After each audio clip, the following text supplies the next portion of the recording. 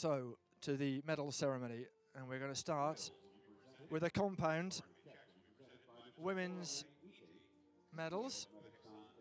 Two of these women you've heard on our commentary, who've been very kind to join us in the commentary box just up the steps from here.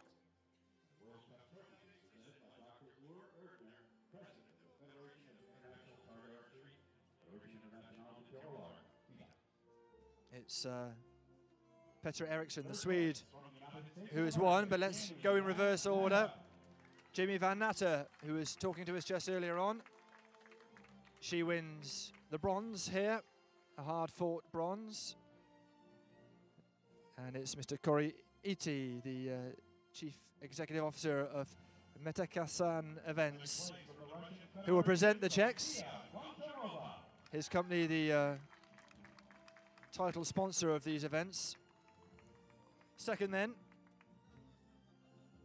is Goncharova, and the gold medal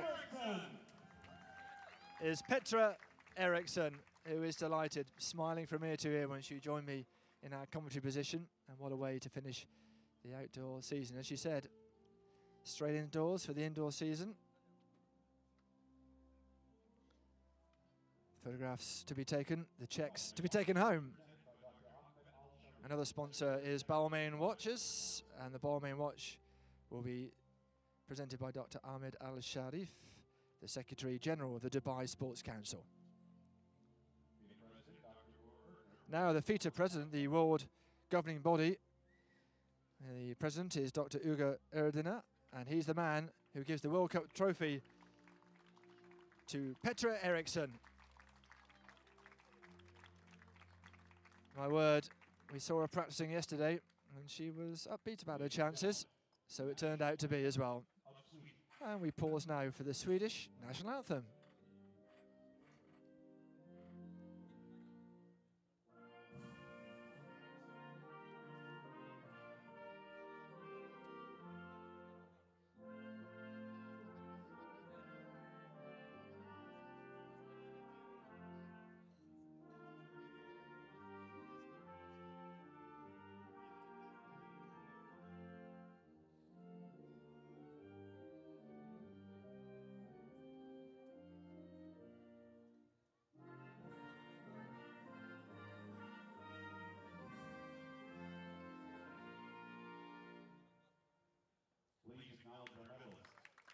I think there's a few tears of joy there from Petra Eriksson. What a few months she's had. She is the world champion, also expecting their first child. Life doesn't get much sweeter for the Swede. As the shadows fall across the Madanat Jumeirah, there's a good camaraderie amongst these archers, it has to be said. They don't want anybody to trip up. They want to do their best and beat their competitors fair and square.